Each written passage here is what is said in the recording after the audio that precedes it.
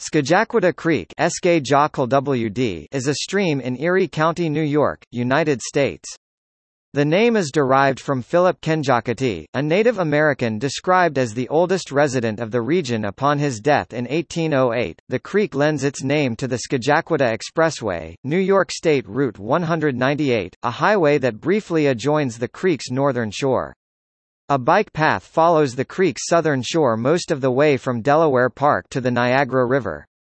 Buffalo State College, the Albright Knox Art Gallery and the Buffalo History Museum overlook Scajaquada Creek.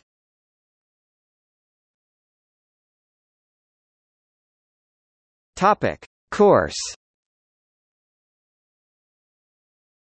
A 13-mile (21 kilometers) stream that drains a watershed of 29 square miles (75 square kilometers), Scajaquada Creek rises in the town of Lancaster in Erie County, east of Buffalo.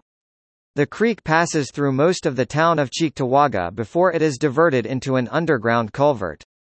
The culvert carries the creek for miles through much of Buffalo, emerging in Forest Lawn.